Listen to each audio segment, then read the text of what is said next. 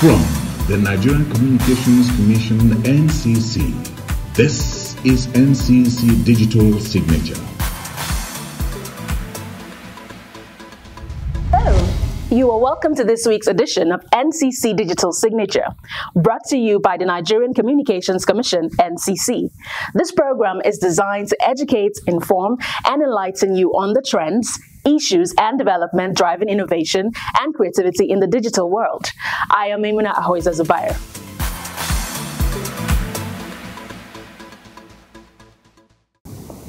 In this edition, we will be enlightening you on the dangers and implications of installation and usage of illegal boosters.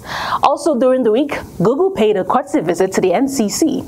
All these and many more will be brought to you after the news highlights. Guy, what's this device on your desk? It's a GSM network booster. Really? You sure want to go to jail? Are you not aware that the Nigerian Communications Commission has warned the general public, particularly banks and other financial institutions, government agencies, telecom service providers, and owners or occupiers of residential premises that the sale, installation, and usage of GSM network boosters is illegal? This is to ensure protection of consumers' good quality of service and maintain technical standards of communication equipment. It is a criminal offense to sell, install, or use any equipment which may hinder network operations or which has not been type approved by the NCC. If you are caught using a GSM network booster, you will be prosecuted. Be warned.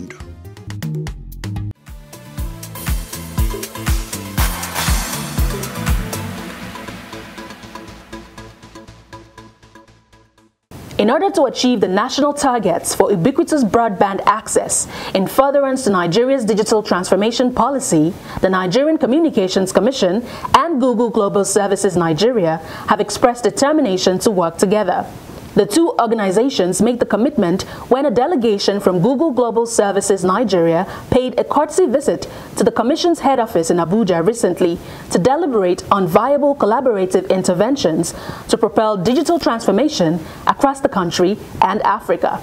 This aligns with and gives expression to NCC's strategic vision plan, centering on strategic stakeholders' partnership to achieve regulatory objectives.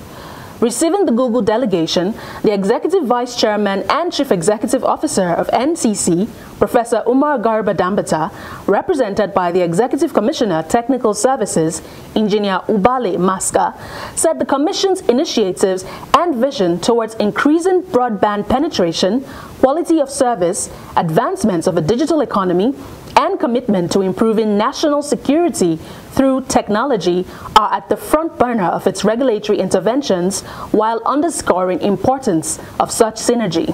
Growing some kind of synergy between our plans going forward and what the Commission also has in mind, so that if possible let there be some kind of synergy or a marrying of purpose so that we can pool resources to do a lot more than each of us could do individually. The EVC expressed optimism that Google's investment in the subsea cable Equiano, which is expected to land in Nigeria by end of April 2022, will be more impactful in driving NCC's ongoing implementation of the Nigerian National Broadband Plan 2020 to 2025. In her remarks, the country manager Google West Africa, Juliet Ehimwa, who led the delegation to NCC, commended the Commission for its consultative approach in formulating regulatory policies as engine room for optimal delivery of telecommunication services that will in turn impact the digital economy drive of the government. In the next 5 years or so, we'll have an additional 300 million internet users coming online in Africa. And a huge part of that would be in Nigeria. And obviously, the NCC is playing a very important role in fueling that growth. Congratulations on the recent auction of the 5G spectrum and all the initiatives around accelerating broadband growth. The Equino cable system is the third private international cable owned by Google and the 14th subsea cable invested by Google. Equino connects Portugal and South Africa, running along the west coast of Africa with branching units along the way that can be used to extend connectivity to more African countries. The first branch is expected to land in Nigeria by end of April 2022. The Nigerian Communications Commission has again emphasized the important role that telecommunications consumers in Nigeria have to major in complementing efforts being put in place to ensure effective protection of telecommunications infrastructure. The Commission made this assertion recently at a sensitization program organized at Wanune Taraka local government area of Benue State. According to the Commission, aside from the role of the law enforcement agencies in protecting telecom infrastructure, the consumers who are the subscribers and ultimate users of telecom services have an obligation to do everything to protect telecoms infrastructure in their environment. These include the base transceiver stations, the underground fiber optic cable, as well as associated infrastructure. Addressing the audience at the program, the Director Zonal Operations of the NCC, Amina Shehu, decried the problem of vandalism caused to telecom infrastructure, which often results in poor quality of service delivery to the end users.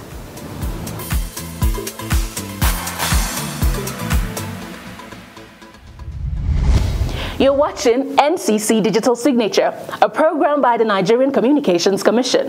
The Commission is responsible for creating an enabling environment for competition among operators in the industry, as well as ensuring the provision of qualitative and efficient telecommunication services throughout the country. For more information about the Commission, follow us on our social media platforms showing on your screen.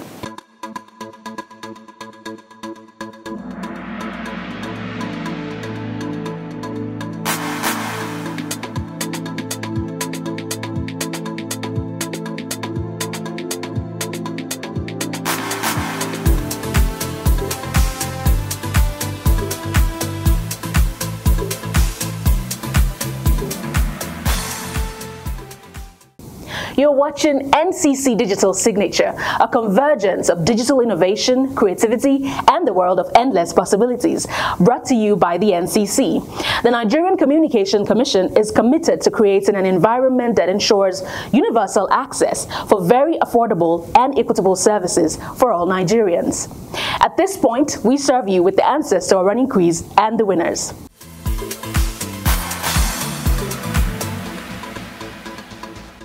Question 1. What is SVP? And the answer is Strategic Vision Plan. Question 2. How long is SVP valid for? Mention the years. The answer is 5 years, 2021 to 2025. Here are the winners of the quiz. Oluremi Ofakuri, Akure, Ondo State. Adeoye Akintayo Aremu, Osogbo, Osun State. Bakare Aminat Mojirade, Ibadan, Oyo State. For further inquiries, send details to NCC Digital Signature at ncc.gov.ng for further information about the program.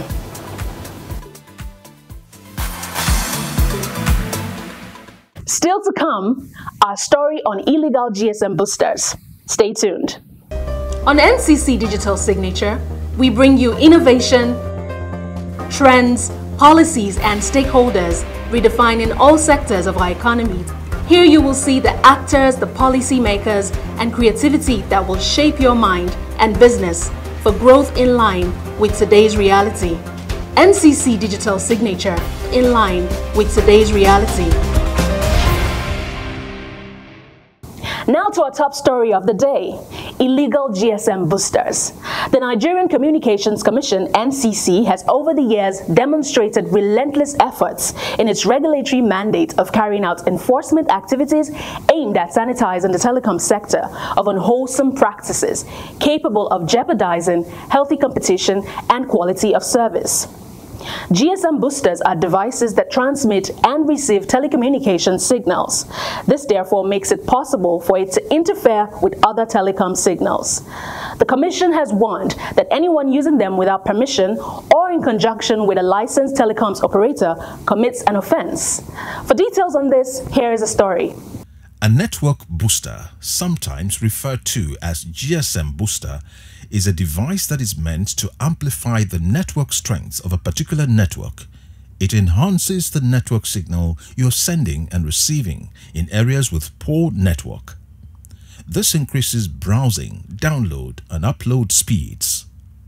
The Commission has observed a trend in recent times whereby individuals and organizations in areas with high population density or low network coverage install boosting devices to increase signal strength. GSM boosters or signal boosters are devices that are actually meant to increase the signal level of a GSM where such signals are not very good.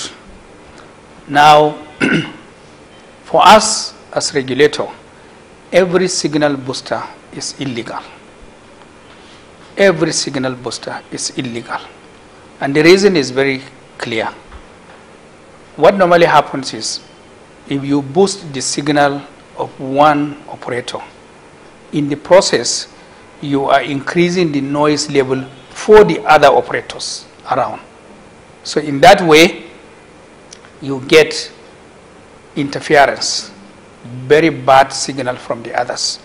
These unapproved and unauthorized boosters pose a huge challenge to network integrity.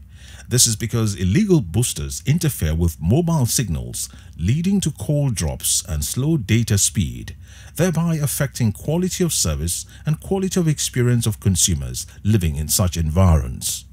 GSM boosters are more like repeater devices. The case has been that in some parts of the country where there seems not to be a network signal or where the signal quality is low, Nigerians have had this tendency to resort to purchase of GSM boosters to address either the lack of signal or in most situations to improve, to boost, as the name implies, to boost the network, the signal quality, such that the voice clarity and the ability to place and receive calls are enhanced, and the voice quality is improved upon. However, GSM boosters have been found to do more harm than good. And what I meant by that is the fact that whereas it attempts to improve the signal quality, however, it causes interference with other signals or the GSM service. It degrades the quality of service, within the neighborhood, and it affects last mile quality of consumer quality of experience. The Commission, in line with its regulatory function, in February 2022, collaborated with personnel of the Nigerian Security and Civil Defense Corps and carried out enforcement action on some residential areas in the Federal Capital Territory, Abuja, on illegal use of GSM boosters. The raid led to the decommissioning of the boosters, whose usage has the potentiality of degrading the quality of service delivery by mobile networks in the affected areas. In a similar fashion, interventions have also been carried out in Lagos in some residential estates in Lekki. The exercise saw the NCC enforcement team confiscating many booster devices from residents in some of the estates visited. Its negative effects can be profound. It is therefore worrisome that despite consistent and repeated efforts by the Commission to deter Nigerians from its usage, commercial states such as Kano, Anambra and Lagos have a high presence of boosters in major markets, which affects network quality and experience of telecom users in the vicinity. It is in this light that the Nigerian Communications Commission is reminding the general public, particularly banks and other financial institutions, government agencies, telecommunications service providers, private and public companies, market associations and owners and occupiers of residential premises that the sale, installation and usage of GSM boosters is illegal. We will continue to go on monitoring and enforcement and compliance. and where we find, we confiscate them, we remove them. But the entire thing is we need support and cooperation of the community, the Nigerian citizen. They should understand this base station is the lifeline of cellular network. Some communities don't allow these masts and towers be sited, and therefore the issue of infrastructure deficit. Where we need more, we don't have it.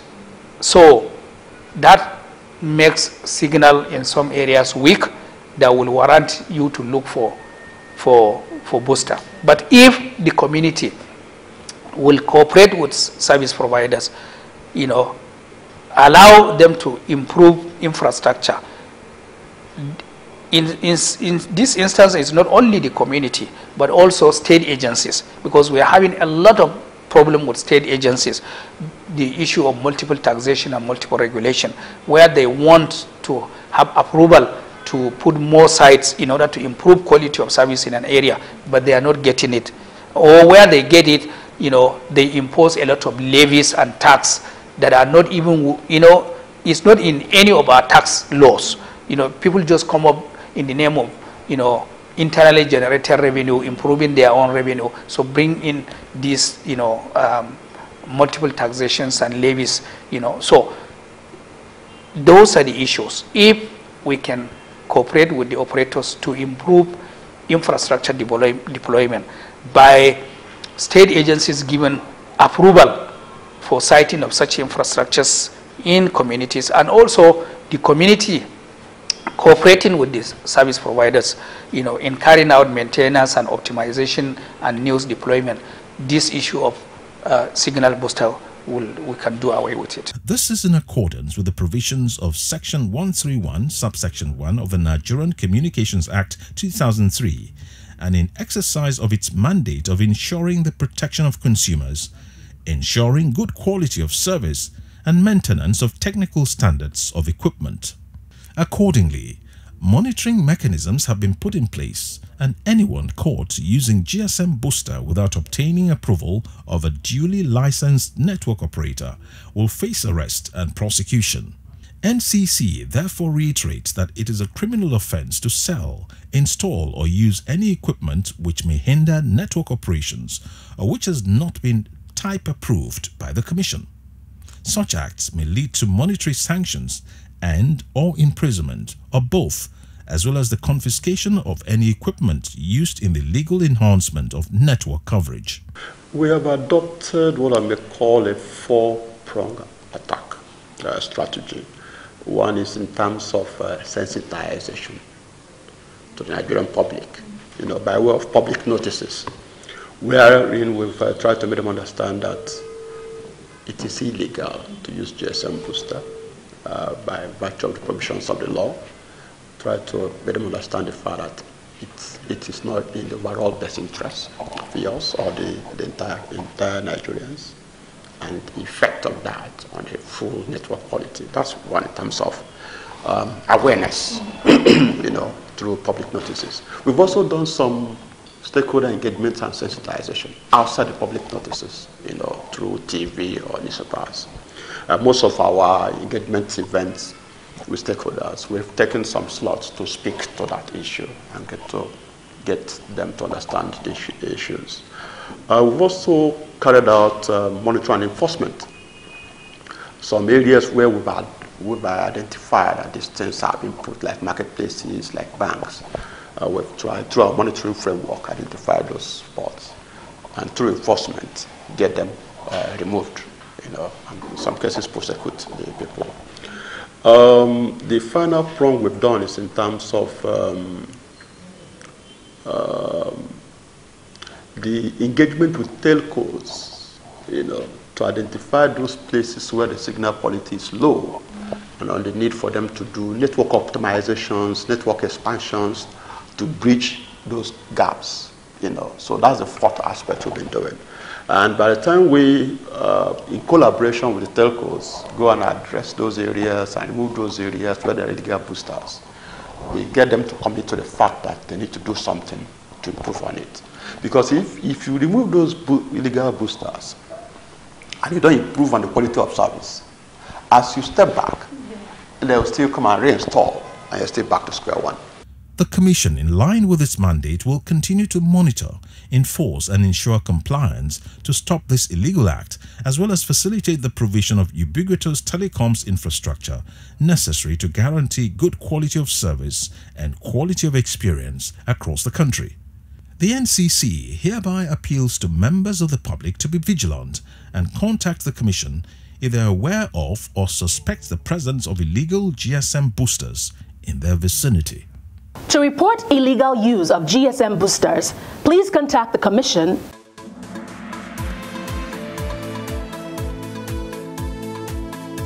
or send an email to cme@ncc.gov.ng.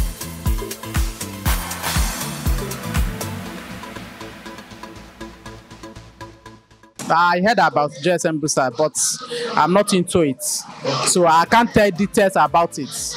I can only tell what I'm selling. I have no experience such.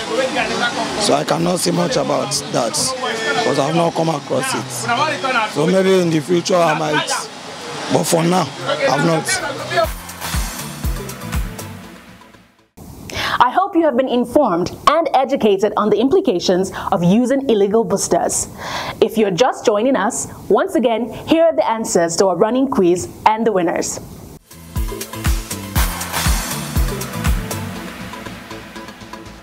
Question 1. What is SVP? And the answer is Strategic Vision Plan. Question 2. How long is SVP valid for? Mention the years. The answer is 5 years, 2021 to 2025. Here are the winners of the quiz. Oluremi Ofakuri, Akure, Ondo State. Adeoye Akintayo Aremu, Osogbo, Osun State. Bakare Aminat Mojirade, Ibadan, Oyo State. For further inquiries, send details to NCC Digital Signature at ncc.gov.ng for further information about the program.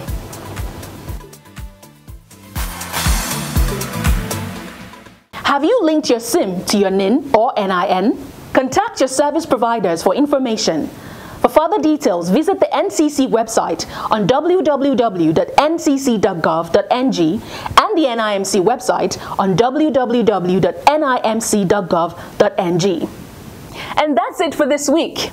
If you need further information about the NCC or this program, send your inquiries to NCC Digital Signature at ncc.gov.ng.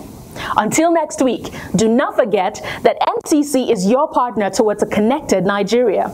On behalf of the Nigerian Communications Commission, thank you for watching NCC Digital Signature. I am Maimuna Ahoiza Zubair. Bye for now.